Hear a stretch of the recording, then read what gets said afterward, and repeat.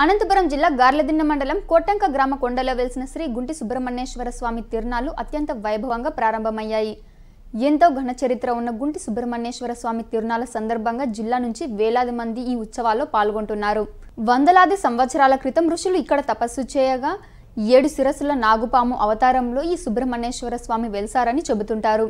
స్కంద పురాణం ప్రకారం 7 శిరస్సుల నాగేంద్రుడితో పాటు కింద భాగంలో ఓ విగ్రహాన్ని కూడా తయారు చేశారు.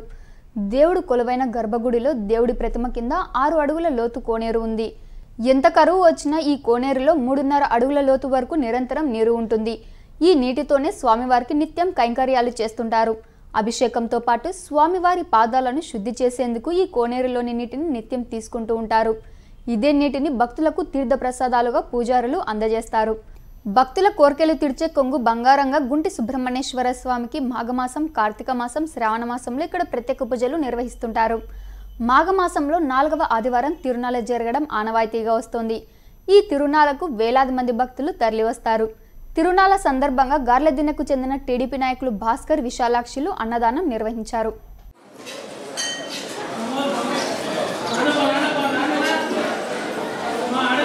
ఇక్కడ స్వామివారు పుట్టుశీల అన్నమాట.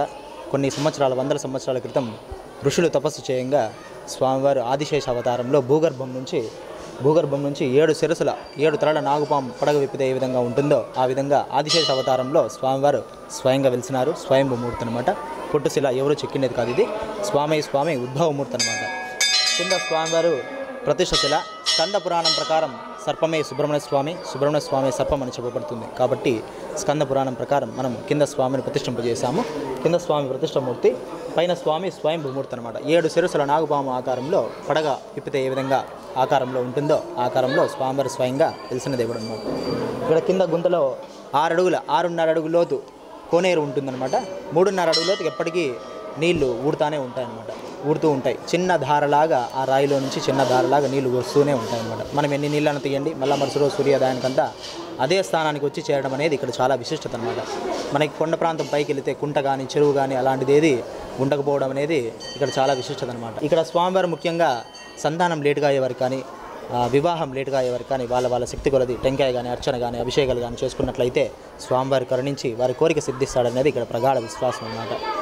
కొండ రూపంలో స్వామివారి వెళ్ళడం, కొండ కింద నీళ్లు రావడంతో గుండి కింద సుబ్బరాయుడు అని క్షేత్రానికి విశేషమైనటువంటి పేరు అన్నమాట. మేము దాదాపు 20 ఏళ్ళ నుంచి మేము అన్నదాన కార్యక్రమం పెట్టుకుంటూ వస్తున్నాము. అదే కాకుండా ఈ ఏడాది ప్రత్యేకంగా మా బావగారు వెంకటేశ్వర్లు కోడాలైన తేజస్విని డాక్టర్, ఆమె తరపున కొంతమంది డాక్టర్స్ 5-6 మంది వచ్చి మెడికల్ క్యాంప్ పెడతామని మమ్మల్ని అడిగినప్పుడు మేము చాలా సంతోషపడినాం. ఎందుకంటే నాకైతే అన్నదానం అంటే చాలా ఇష్టము. పొలిటికల్గా ఉన్న నాకు అన్నదానం అంటే ఒకరికి అన్నం పెట్టడంలో తృప్తి ఉండేది, వేరే ఏమీ లేదు. మనం ఎన్ని కోట్లు ఇచ్చినా దాంట్లో సంతృప్తి ఉండదు. భక్తాదులకు అందరికీ వాళ్ళు నిండుకు ఆరోగ్య, ఐశ్వర్యం అన్నీ సమకూర్చాలని ఆ భగవంతుడు వాళ్ళకి ఎల్లప్పుడూ వాళ్ళని దగ్గర ఉంటారని కోరుకుంటూ మాకి ప్రత్యేక ధన్యవాదాలు తెలియజేసుకుంటాను. మీ ఛానల్ ద్వారా మేము ప్రత్యేక ధన్యవాదాలు తెలియజేసుకుంటున్నాం.